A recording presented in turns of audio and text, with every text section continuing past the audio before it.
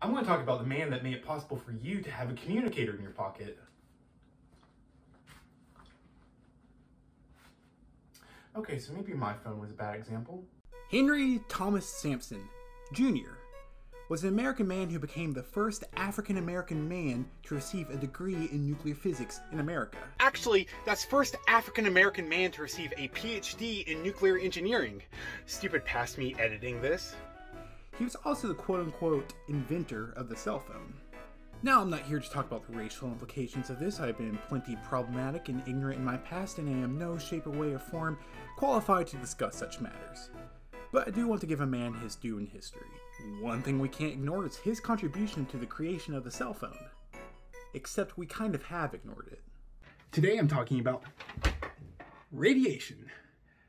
I probably shouldn't have used a tape that abrasive on my door. Dr. Sampson was born in 1934. That's how little we actually know about him. We don't know the exact date he was born. All we know is he was born in 1934 in Jackson, Mississippi. He got a bachelor's degree in chemical engineering before then getting a master's degree in engineering, before then getting a master's degree in nuclear engineering, before then finally getting his PhD in nuclear engineering. Oh, and all of this was by the time he was either 27 or 26. He joined the Navy in 1962, where he helped develop high-energy solid propellants, as well as case bonding material for rocket motors. Sure, let's act like I knew what that meant as I said it. Essentially, it means he helped develop a way that rockets would not explode as soon as they were launched. Let me get one misconception out of the way.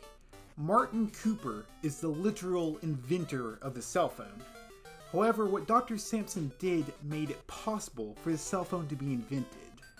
What Dr. Sampson invented was called the gamma electrical cell, which allowed radio waves to be transmitted and received as audio signals. Now, what do you use a cell phone for? Okay, what did you used to use a cell phone for? Without his 1971 discovery, Martin Cooper would have never been able to invent the cell phone in 1972. Technically 1973. In fact, some people say it was April 3rd, 1973. For all purposes, Dr. Sampson invented the technology of the cell phone. Without Dr. Sampson, there would be no cell phone, no iPhone, no Android, no TikTok stealing your data. Okay, but what Dr. Sampson did changed society as a whole forever. Without his contribution, without his invention, society as a whole would be completely different. He changed the future. He invented the future. People in America call them cell phones, people in the UK call them mobiles, people in Germany call them handies. I'm calling mine a Samson from now on. I think that's what old people already call Samsungs. In addition to engineering, Dr. Sampson was also a film historian. He was big into conserving film and making sure that future generations could hold on to the movies of the past.